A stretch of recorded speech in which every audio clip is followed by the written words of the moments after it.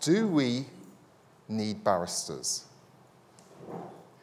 England and Wales, we have a split profession with a traditional distinction between solicitors and barristers. This contrasts with many other countries, including many in the common law world, which only have one type of lawyer. England and Wales is, of course, not the only place to have a split profession. Some jurisdictions have a split profession based on the English model, such as Northern Ireland and the Republic of Ireland. And other countries split the profession. It has evolved differently, separately. For example, in South Africa, whose law is a mix of English and Roman Dutch influences, there's a split profession, but the branches are called attorneys and advocates. And some civil law systems have a split between advocates and notaries.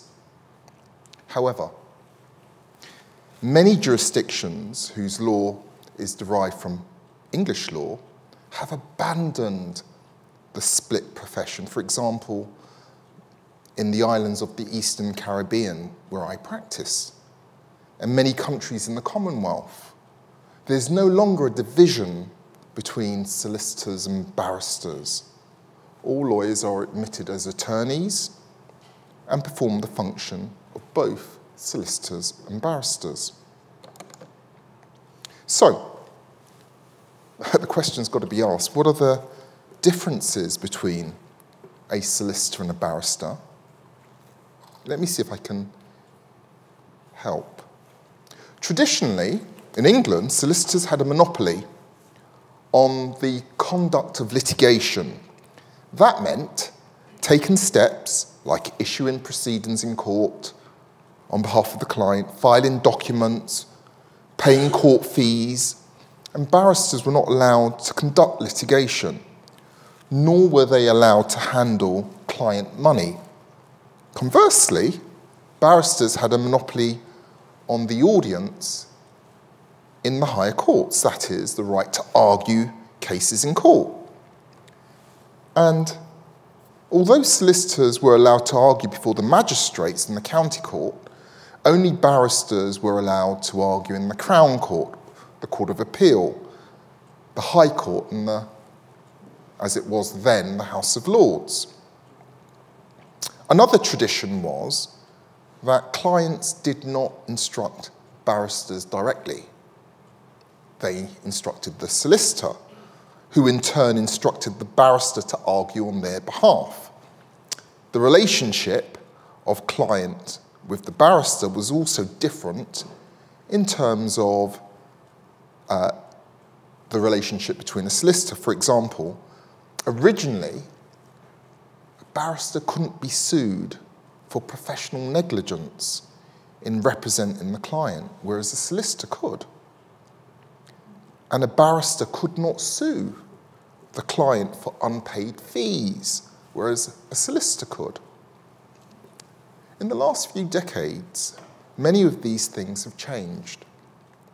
Solicitors can now qualify as solicitor advocates, which give them rights of audience in high courts, and many barristers are now qualified to accept instructions directly from clients through the Bar Public Access Scheme. And a smaller number are now qualified to conduct litigation. And barristers can now be sued in negligence and can sue solicitors for their fees. However, it remains the case that the working life of a typical barrister and that of a typical solicitor are quite different. Most barristers are self-employed, work in chambers. That's just a posh word for a set of offices, which are not firms, but are an association of individual self-employed barristers. By contrast, most solicitors work in firms, either as employees or partners, with other solicitors. And most barristers still get the bulk of their work through instructions from solicitors, not clients directly. And most barristers still carry out a lot of courtroom advocacy than most solicitors do. But this is a generalisation, and there are exceptions. Even solicitors who are not solicitor advocates carry out advocacy in the lower courts and tribunals. And some solicitors spend a lot of their working lives carrying out advocacy, and some barristers spend nearly all of their working lives not going near a court and performing advocacy. In addition to conducting litigation, many solicitors spend a lot of time on what's described as non-litigious work. This includes tasks such as drawing up and advising on contracts, carrying out conveyancing. But again, this is a generalisation. And as I've indicated, there are a lot of barristers who spend a great deal of time on non-litigious work. And to make it even more complicated, there are also employed barristers, some of whom work in-house alongside solicitors for companies and government departments, and some actually work in law firms, solicitors' law firms.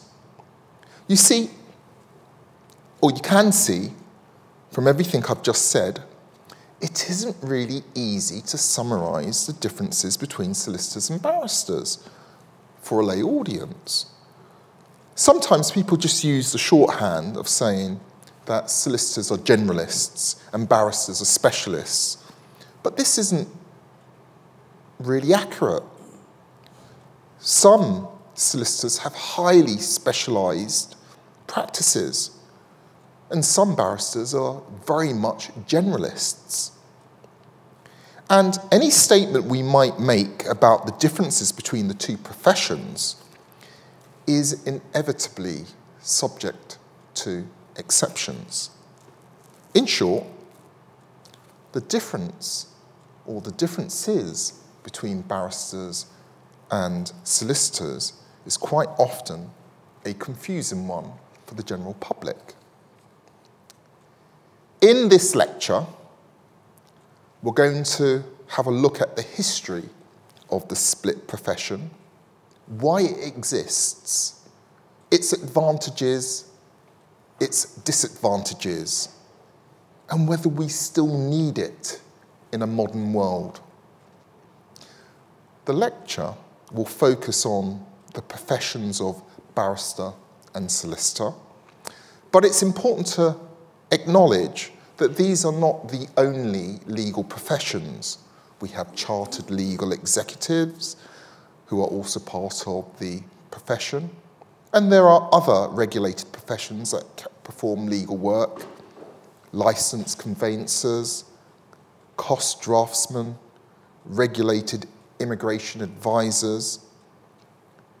But as I say, the focus of this lecture will be on the barrister-solicitor split.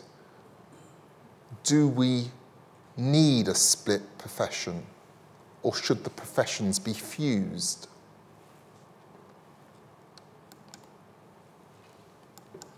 Let's turn to the history of the split profession. You see, in order to understand why we have a split profession, we need to dive into the history of the English legal system. And this will necessarily only be a brief overview, as it's a subject where people have written entire books on the subject. Today, we're familiar with the two branches of the profession, solicitors and barristers. But at one time, did you know there were 5 attorneys, solicitors, barristers, proctors, and advocates? From its inception in the 13th century, the legal profession in the common law courts of England was divided into two branches. The first branch was the pleaders, the forerunners to the modern barrister. The leaders of this profession were called sergeants, which came from the Latin serventes regis ad legem, or, forgive my Latin pronunciation, which translates servants of the king at law. Junior members of the profession were originally called apprentices at law. They began to congregate in inns, which developed into the Inns of Court, the professional societies for barristers, which still exist today. Their role was to speak for their client in court and argue their client's case. By the 17th century, the term barrister came into general use and was used in place of the older apprentice at law. The second branch was the attorneys. Attorney originally means agent, which is why we still use that term today in a different context when we refer to non-lawyers. When a person is given a power of attorney to handle another person's affairs. Attorneys acted as agents for their clients in the conduct of litigation, in contrast to barristers who only spoke for the client in court. Up until the middle of the 16th century, practicing attorneys were allowed to join Inns of Courts. And the division between the apprentices or at law and the attorneys was not rigid. However, the division became increasingly rigid in the 16th century when the Inns of Court began to exclude practicing attorneys and regulate them to different sets of inns, the Inns of Chancery. And the Inns of Chancery have since faded into history, but you can still see their legacy in some names in the City of London, such as Barnard's Inn or Furnival Inn. By the end of the 18th century, the policy of excluding practicing attorneys from call to the bar was well established. So by this stage, there was a clear division between the two professions. They were also regulated differently. Attorneys were officers of the court and were strictly regulated by the court, often being harshly punished for minor breaches of the rules. By contrast, barristers were principally regulated by their own professional bodies, the Inns of Court, as well as by restrictive rules of professional etiquette. Another legal profession which grew up alongside attorneys and barristers were the solicitors. By way of background, from the late Middle Ages until the 19th century, there was a separation between the courts of common law and the courts of equity. The courts of the King's Bench and the courts of the Common Pleas administered the common law, which tended to be rigid and rule-bound. The Court of Chancery, presided over by the Lord Chancellor, administered equity, which tended to be more flexible and less rigid. Solicitors did the same kind of work in the courts of Chancery that attorneys did in the courts of common law. And we can see the legacy of this divide in the structure of the High Court today, which still has a King's Bench division and a Chancery division.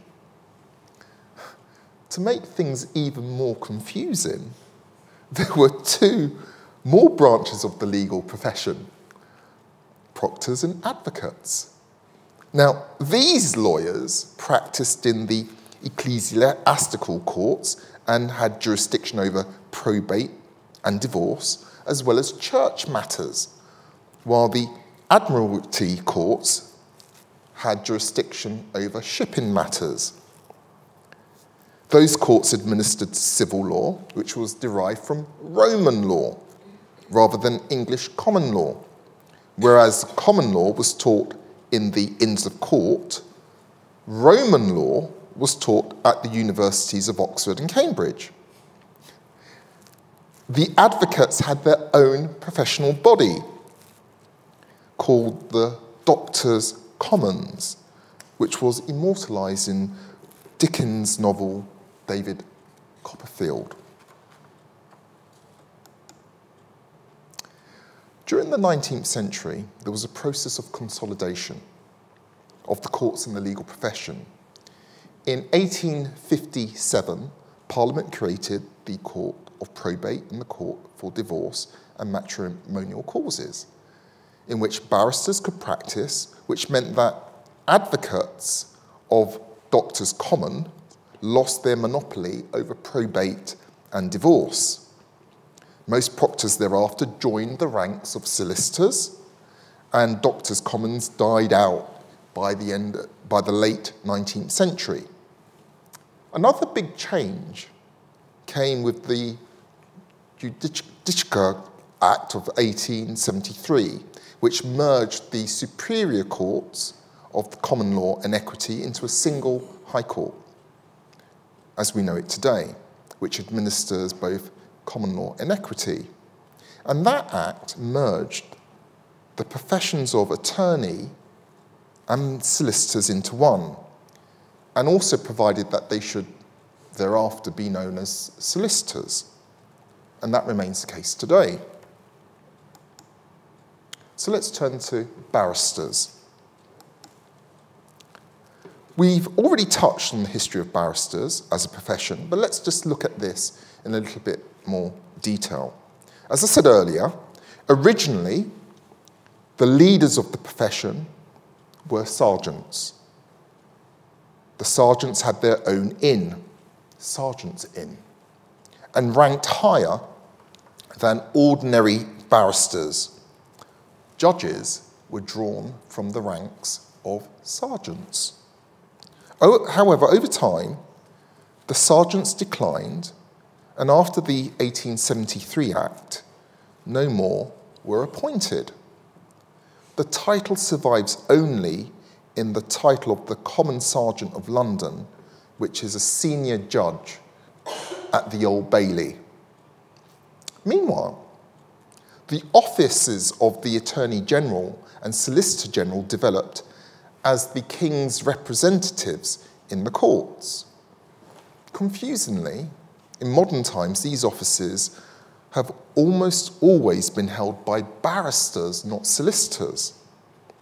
And with the development of the modern system of cabinet government, the Attorney General and the Solicitor General became government ministers, and they still are today.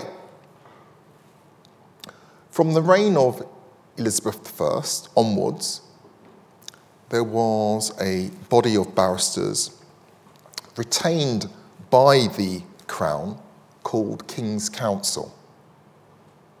In 1603, James I appointed Francis Bacon as one of her counsels learned in the law, and this was the origin of the modern rank of King's Counsel, KC. Originally, King's Counsel were appointed to advise the King and his law officers. However, over time, it became a title of honour that was conferred on professionally eminent or politically influential barristers. Historically, King's Counsel could not appear against the Crown except by special licence, but this rule was abolished in 1920. As most people know, we still have the title of King's Counsel today. I am a KC. Until relatively recently, it was the Lord Chancellor, a cabinet minister, who appointed King's Counsel after confidential consultation with senior judges and senior barristers.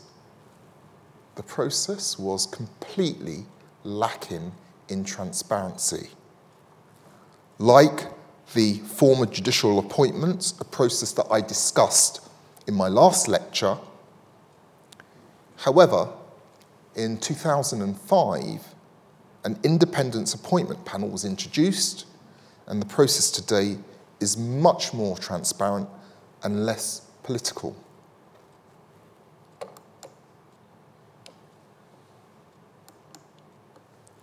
Let's turn to the training of barristers. The training of barristers has changed significantly over the centuries. Historically, the Inns of Court were responsible for the training. Until the 18th century, the universities of Oxford and Cambridge did not teach English common law. They only taught civil law, that is, Roman law. Barristers received their legal training from the inns, where they observed proceedings in court, took notes, practiced in moots, that's a mock hearing or trial on a legal issue, and by the 15th and 16th centuries, attended readings and lectures. However, by the 17th century, this system of legal education had decayed, and all students had to do to be called to the bar.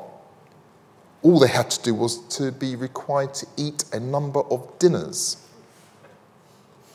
at their Inns of Court. I kid you not. The process of eating dinners certainly continued up until the time I was called in 1988, and I had to eat 24 dinners, but I had to do a bit more than just eat 24 dinners. The 19th century saw significant improvements. A parliamentary select committee in 1846 harshly criticised the system of legal education. Hardly surprising. The four inns created the Council of Legal Education in 1850, and in 1872 it became compulsory for an examination to be passed before call to the bar. English law degrees were established at the universities of Oxford and Cambridge and Durham, and in the 1850s and later in the 19th century, the new civic universities began to offer law degrees. In 1959, it became compulsory to do a period of 12 months pupillage. That's essentially a term for shadowing a barrister around and seeing and working with that barrister who supervised the pupil. So 12 months pupillage, in chambers, posh word for offices, after call to the bar. And from 1965, pupils were prohibited from taking cases during their first 6 months of practice. Just stop and think about that. Before then, you just ate dinners, and then you were let loose on the public. Then you still had to eat dinners, but you had to do some training. But on your first day of your training, you could be let loose on the public. And it wasn't until, as I say,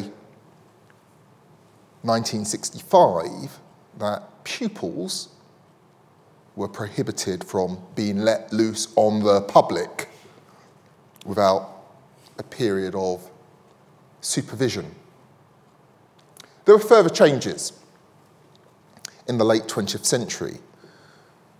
The bar first required barristers to have a university degree in 1975. Again, just to stop and think about that. So before 1975, you didn't even need a university degree to be let loose on the public. In 1967, the Inns of Court established the Inns of Court School of Law with a permanent teaching staff. And in 1989, the bar finals, that's the examination that barristers have to complete, required examinations for call to the bar that was replaced by the Bar Vocational Course, BVC. The Inns of Court School of Law had a monopoly on the BVC until 1997, when it was opened up to universities. And the BVC has been renamed. It's now, I think, the Bar Professional Training Course. It keeps on changing. It's very hard to keep up with what it's called, but it's the Bar Professional Training Course. That's a nice photograph of the inns. I do believe that's Lincoln's Inn. Now, one thing that's important to understand is that historically, there has been a strong class divide between barristers on the one hand and attorneys and solicitors on the other. You may be wondering why. Well, due to the expense of education at the Inns of Court. Barristers were generally drawn from wealthier families of higher social status, while attorneys and solicitors were of lower social status. Barristers themselves looked down on attorneys and solicitors. In 1614, the benchers of the Inns of Court described attorneys and solicitors as ministerial persons of an inferior nature. In 1666, they were described even more harshly as immaterial persons of an inferior nature. This snobbery remained the case for 2 centuries later.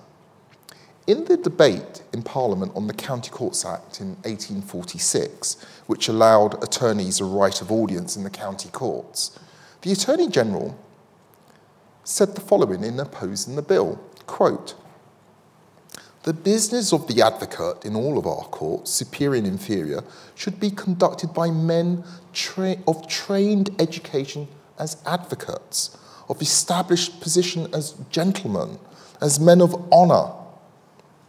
He did not believe that any one of these was visionary enough to imagine that it could be or would be an advantage to dispense with the advocacy of a class of men who had enjoyed the highest education and who were known to be influenced by the highest feelings.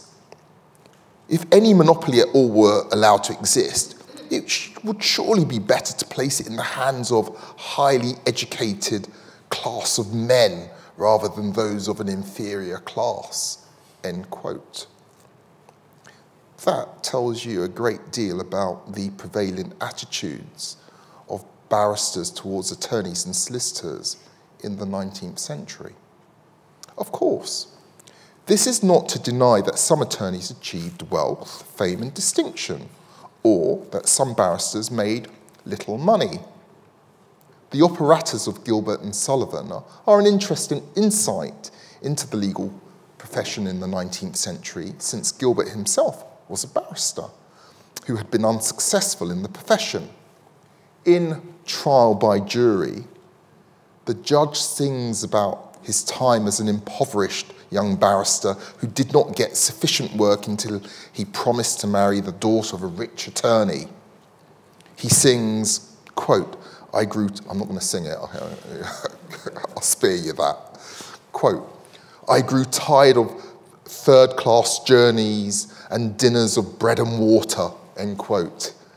Conversely, HMS Pinafore, Sir Joseph Porter sings about his own rise from an office boy to an attorney's firm, to a junior clerk, to an article clerk, to partner, and ultimately to a member of Parliament and the First Lord of the Admiralty. But the structure of the profession of the bar, where barristers had to pay their own way until they could attract sufficient work to make money, typically meant that the bar was closed to people who were not from moneyed backgrounds.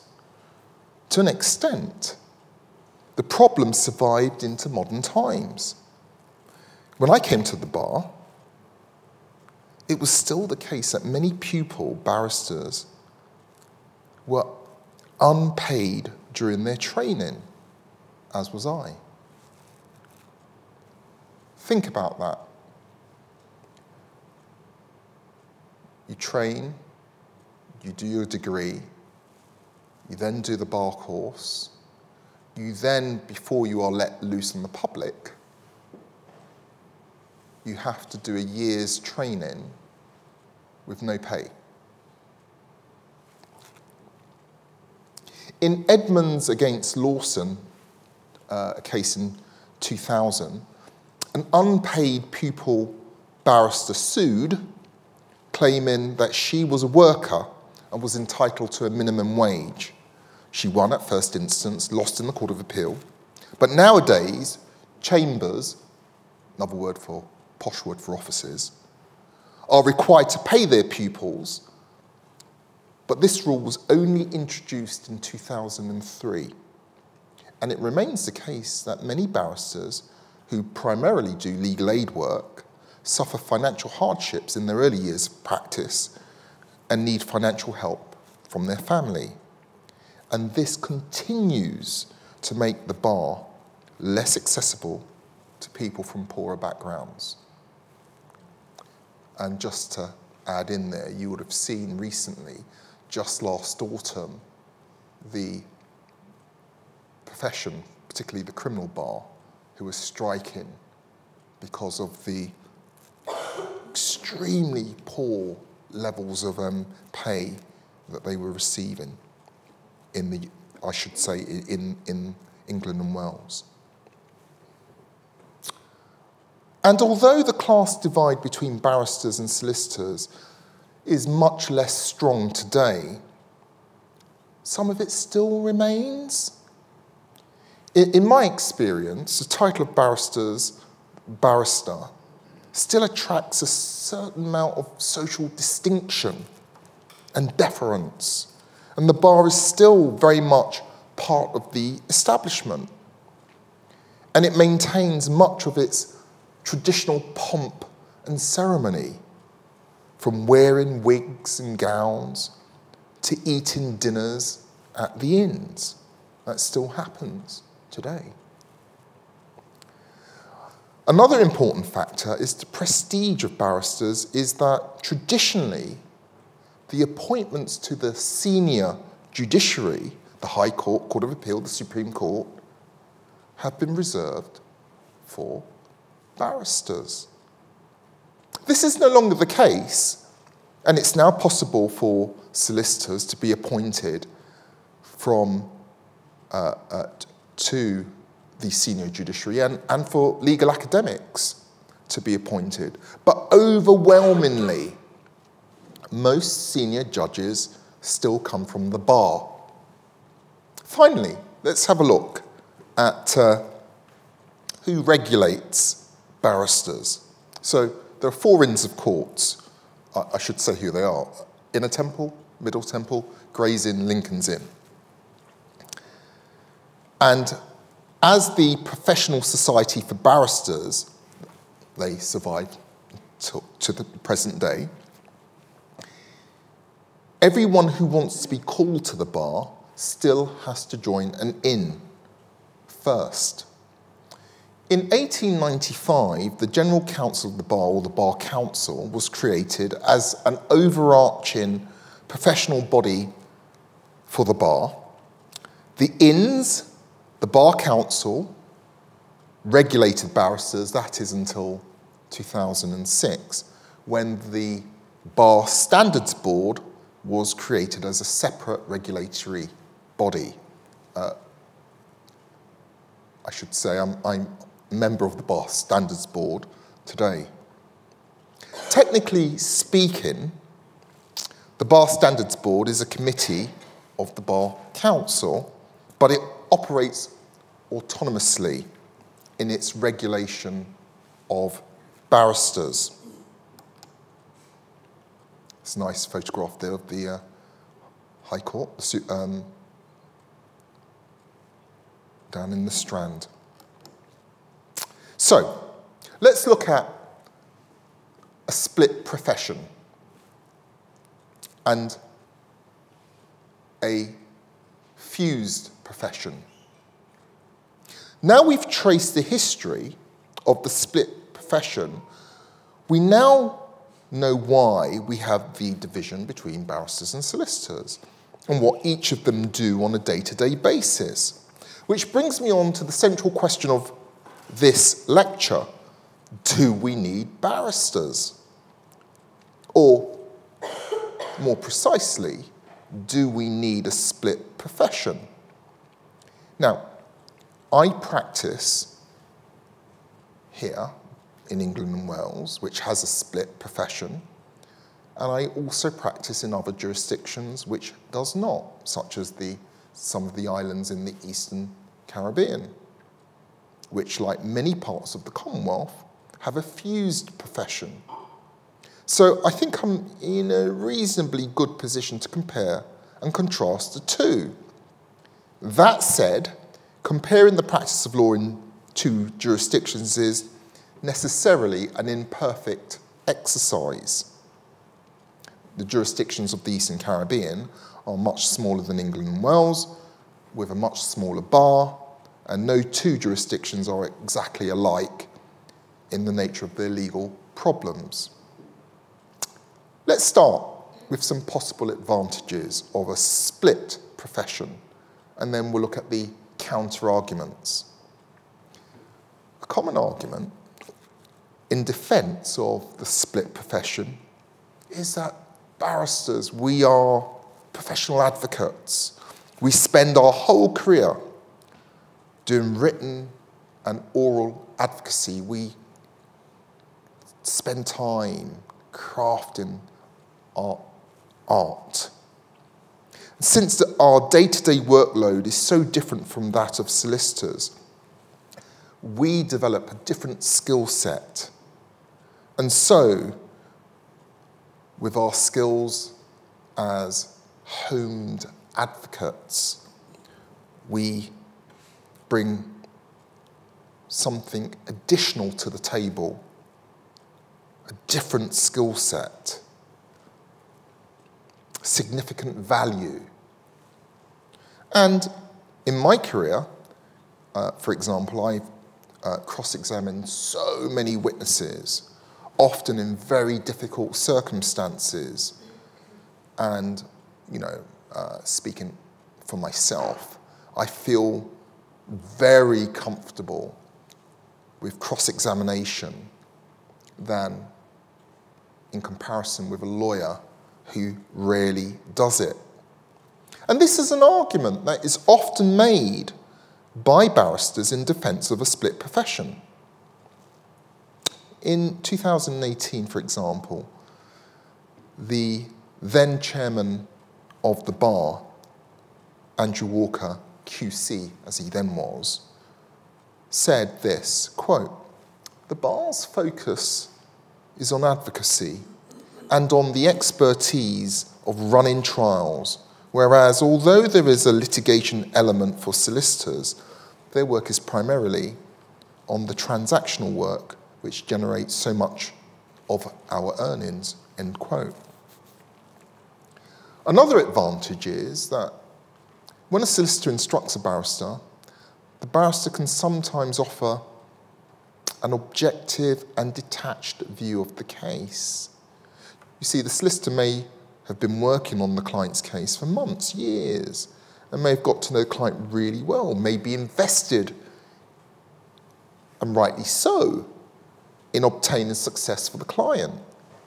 By contrast, the barrister, with a shorter involvement in the case and more detachment from the client, may be able to offer a more detached and, they say, impartial view. All of us lawyers know that when you're knee-deep in a case, it can sometimes be difficult to see the forest from the trees. As Sir Owen Dixon, a former Chief Justice of the High Court of Australia, said in 1952, quote, "The work of solicitors is in the administration of justice has the greatest possible importance, but their allegiance is perhaps more to their clients who have a more permanent or, at all events, a longer relation with them than the transitory relation between client and counsel, when the full enthusiasm and force of the advocate are attached to the individual for a shorter space of time. End quote. This objectivity and independence can also be valuable in contexts where the client isn't an individual. For example, when the Crown Prosecution Service, or CPS, prosecutes a case in the Crown Court, it typically instructs barristers who are not themselves employed by the CPS. Many of these barristers may have experience of defence work, as well as prosecution work, and as such, they have a measure of independence from the CPS, and, as such, may be able to take a more objective view than a traditional insider. A third advantage is that in a particular case, the barrister may have expertise that the solicitor lacks. For example, if you're a criminal defence solicitor, you have to deal with an immigration issue that arises in your case, which is outside your expertise. You might want to instruct a specialist immigration barrister. But there are, of course, possible answers to each of these points, all of these points that I've mentioned. They're a fused profession. There's no reason why we couldn't have some lawyers who primarily focus as advocates and others who are primarily litigators. Indeed, we already have solicitor advocates in England, many of whom have years of experience of courtroom advocacy under their belt and are highly skilled at it while being solicitors. Nor is there any reason why lawyers couldn't bring on other lawyers to assist them in cases, just as solicitors presently instruct barristers. In fact, in my experience in the Eastern Caribbean, this happens all the time. An attorney with a big case might bring on a senior attorney at another firm to serve as leading counsel, just as a big case in England would have leading and junior counsel. So none of the points I've raised is self-evidently a reason to maintain a split profession. So let's move on, as time is tight, to look at some of the disadvantages of a split profession. Some of these are not necessarily disadvantages of a split profession in abstract, but are disadvantages of the split profession as it currently functions in England and Wales. One major disadvantage is the fact that most barristers are self-employed and work within barristers' chambers, posh word for offices, which are associations of self-employed barristers rather than firms. Barristers are not salaried and are reliant on fees. This creates a range of problems. Firstly, as I highlighted earlier, junior barristers who do primarily publicly funded work, legal aid work, often suffer financial hardship in their early years. This is because legal aid fees tend to take a long time to come through,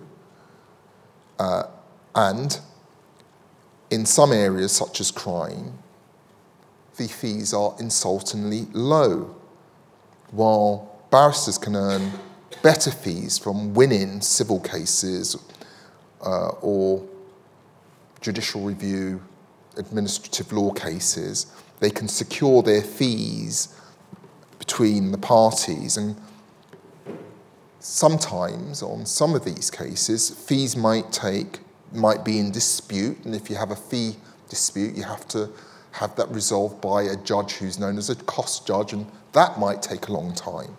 So many junior barristers may struggle financially for years after completing pupillage, and many need help from their family. this is a huge deterrent, particularly for working class people who want to come to the bar. It also tends to push aspiring barristers into better paid areas of work, commercial work. Another problem associated with the self-employment system is the fee inequality. This is a controversial subject, and I will only touch upon it briefly here, but there can often be significant inequalities in work and fees between different members of the same chambers. Posh word for office. Sometimes these inequalities replicate broader inequalities in society, such as race, gender, class, disability. A third problem is that barristers aren't employees and therefore have no right to holiday pay, sick pay, employers' pension schemes, paid parental leave, or any of the other benefits associated with being an employee.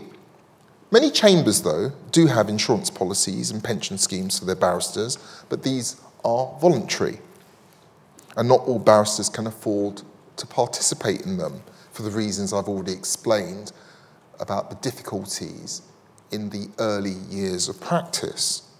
In short, the self-employed bar can often be a sink or swim system whereby it's difficult for marginalised peoples to make a living.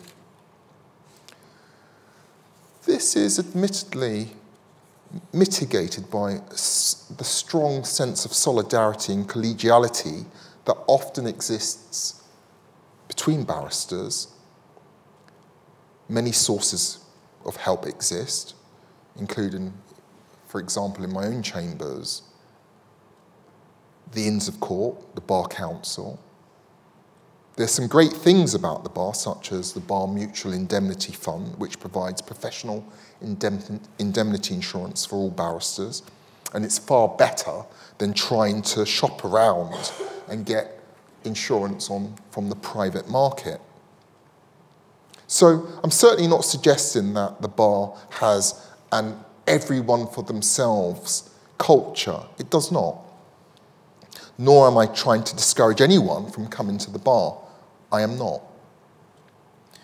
In fact, I've spent a great deal of my working life trying to encourage people of colour, people from different socio backgrounds, women, to come because the bar needs to be diverse. However, it cannot be ignored that the bar, the structure of the self-employed bar, naturally creates inequality and hardship. And this isn't the fault of individual barristers or indeed their chambers, but it's one of the system that has been inherited. And the problems with self-employment aren't limited to fees. Administering a barrister's chambers presents a unique set of challenges for management and staff because barristers are not partners. They're self-employed individuals who share the same place of work. Members of chambers can and sometimes do appear against one another in court, sometimes on the same case. So aside from the self-employment system, another major problem with the split profession is apparently the arbitrary lines between what a solicitor can do and what a barrister can do. Barristers, unless we've been specially authorised to, we cannot conduct litigation. This means a barrister commits a criminal offence if, for example, they issue court proceedings on behalf of the client. The boundaries of the conduct of litigation are blurred. However, barristers are allowed to file certain things with the court, such as bundles, authorities, skeleton arguments. And you see, these rules can be especially complex and difficult when conducting public access work, where a barrister is instructed directly by a client.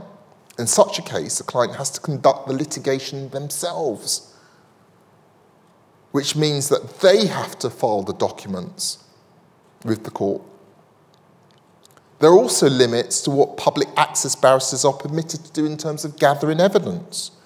This often creates difficulties for public access barristers, and it can be very easy to unintentionally breach the rules.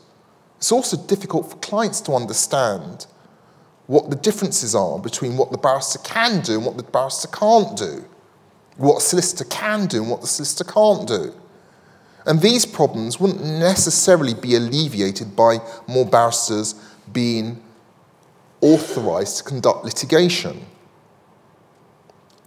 Since more barristers are self-employed and don't work in firms, many barristers don't have the administrative support systems in place that would allow them to necessarily conduct litigation efficiently. You see, the restrictions on one side of the coin are just as arbitrary. Let's look at those. Barristers and solicitor advocates have a monopoly on the rights of audience in the Crown Court, High Court and Court of Appeal and Supreme Court, but not in the Magistrates' Court or the County Court. Now, we've already looked at the historical origins of this distinction, but it doesn't make a great deal of sense in the modern world. After all, the same skill set is required to conduct effective advocacy if it's an inferior court or if it's a superior court. If solicitors can be trusted to carry out advocacy in some of the courts, why not all of the courts? It's no answer to say, well, the magistrates' courts and the county courts tend to deal with less serious cases. The county courts now routinely deal with a lot of high-value civil cases, as well as high-stakes litigation, such as possession claims, actions against the police, where people may lose their home or their liberty. The magistrates' courts, including the youth court, where children can be tried for relatively serious offences. Solicitors can also carry out advocacy in tribunals, and some tribunals are of immense importance to individuals. For instance, a tribunal hearing an asylum claim, which could be literally the matter of life or death if a person has to be returned to a country they say they are being persecuted. That said, as I've said already, advocacy is a specialist skill, and it's true that barristers and solicitor advocates tend to have much greater experience of advocacy than does the average solicitor, but that doesn't justify drawing an arbitrary line between superior and inferior courts, which exists only for historical reasons. An interesting aside, despite the Eastern Caribbean having a fused profession, the historical divide between solicitors and barristers is still of some importance there. In England, the rule that barristers were immune from actions in negligence has been abolished by case law. But in many jurisdictions in the Commonwealth Caribbean, it still exists. It gives rise to significant ambiguity about which types of legal work are immune from negligence claims and which are not, since it is only the work of an advocate that attracts the immunity, not everything done by the lawyer. I should make clear that this is not an argument against a fused profession, rather it's an argument against maintaining an archaic immunity which has been consigned to history in England and should equally be consigned to history in the Commonwealth Caribbean. So let me come to my conclusions. My overall view, which will no doubt be controversial among my colleagues at the bar, is that there is, in principle, no sensible reason for a split profession. The separation between solicitors and barristers exists mainly for historical reasons. The lines that are drawn between the two professions don't make a great deal of sense in the modern world, and the structure of the bar, where most barristers are self-employed, creates avoidable difficulties. It's true, barristers often bring significant benefits to our cases due to their specialist skill and advocacy and our independence. Similarly, it's true that solicitors often have skills and experience that most barristers do not. But this does not necessarily require a rigid separation between the two professions, nor does it justify the arbitrary limits on what each can do. That said, I'm not necessarily calling for an immediate change. It would be very difficult and very disruptive to fuse the profession overnight. And we need to recognise that the structure of the legal profession does not exist in a political vacuum. We're having this conversation against the backdrop of systemic underfunding of legal aid over the past 2 decades, many of the financial pressures on the self-employed bar, and indeed the financial pressures on solicitors' firms, are caused by the current state of legal aid. The Legal Aid Sentencing, Punishment and Offenders Act in 2012, which radically reduced the scope of legal aid and was a huge blow to the legal profession and to the integrity of the legal system, from which I say it has never recovered. Essentially, our system has to be funded properly. So finally, let me say this. The legal distinctions between what solicitors and barristers do have already been significantly weakened in recent decades. That process should continue, but this should happen alongside an increase in legal aid rates, the repeal of the 2012 Act, and a restoration of the full scope of legal aid, and a commitment to fund the administration of justice properly. Thank you.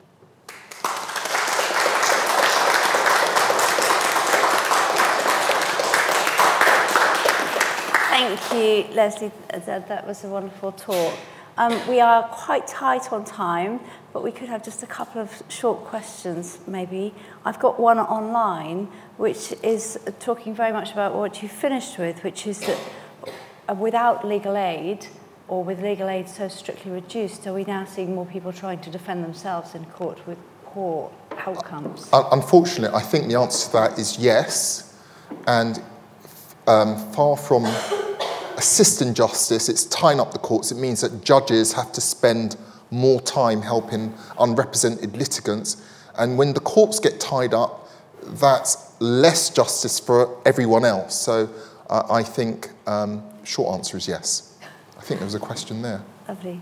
Do you think there would be a danger if you merge the professions, where essentially you have a fused profession where all legal work operates under the law firm model, either as a public company or an LLP, where effectively you adopt another form of inequality, because a junior barrister takes home 85% of what they bill, a junior solicitor often bills 3 or 4 times what they're actually paid, and you have a small class of equity partners who cream lots off the top. So in a way, you're not replacing quite a privileged profession that almost operates like a medieval guild with a very, very capitalist one that actually has that kind of almost elite capitalist class at the centre of it.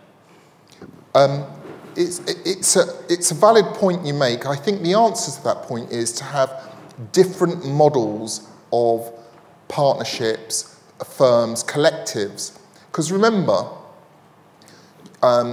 in terms of those who were able to conduct litigation, at one stage we had, properly funded law centres, and so law centres didn't necessarily adopt a, private firm model. So I think we would need to be creative about the types of models that we would have in mind in terms of a fused profession. It doesn't necessarily mean that we just have to follow the big solicitor model.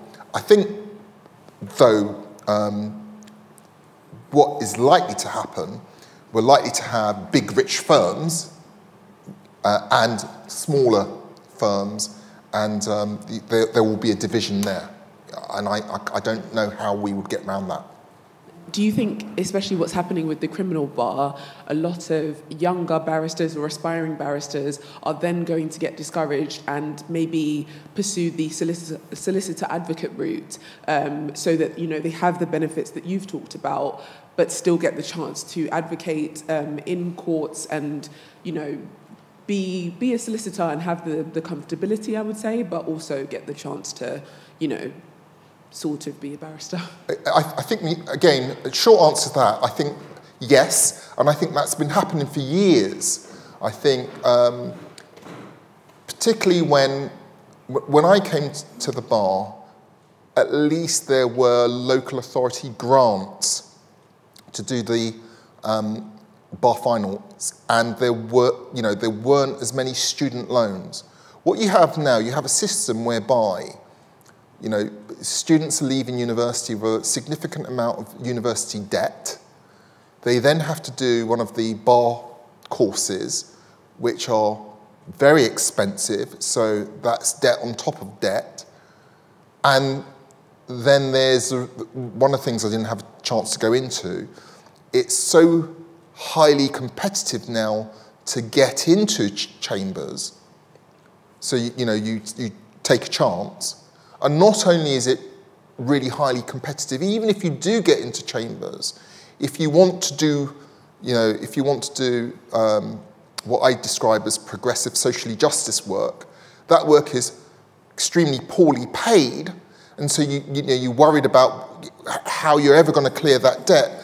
And yes, a number of aspiring great minds that could be entering the bar are deciding, look, I can't afford this, and are going into what they consider to be more certain. And don't get me wrong, I'm not suggesting it's easy to get into the solicitor's profession because there's a lot of competition there, to reduce that, to improve their chances and reduce that debt.